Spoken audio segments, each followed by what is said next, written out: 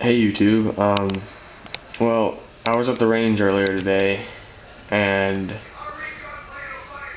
we were picking up brass to reload and I came across these and I thought they were unique, so just picked them up. I mean, I know they used to make these, but I don't know when they stopped making them. I figured they're pretty old, so I picked them up. But these are paper shotgun shells and they were fired, but they're really easy to recrimp back into place, like, that. So I just did that because I thought they looked, cooler. But yeah, these are Winchester. Let's see if you can see that.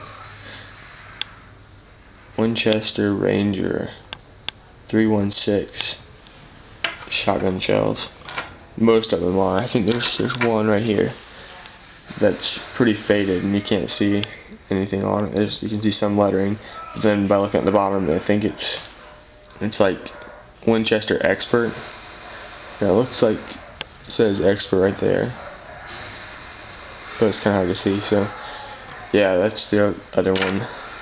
So yep, I just found these on the ground and I got home and I was looking on the internet to see, just when I was trying to figure out when these could have been made, time period, but I haven't really come across that yet.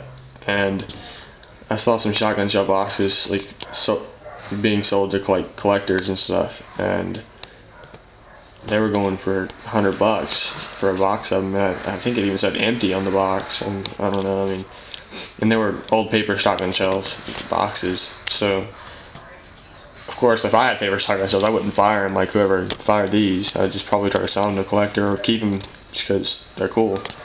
You don't see many of them, but yeah, I just thought they're kind of neat, so picked them up and just wanted to show you YouTube.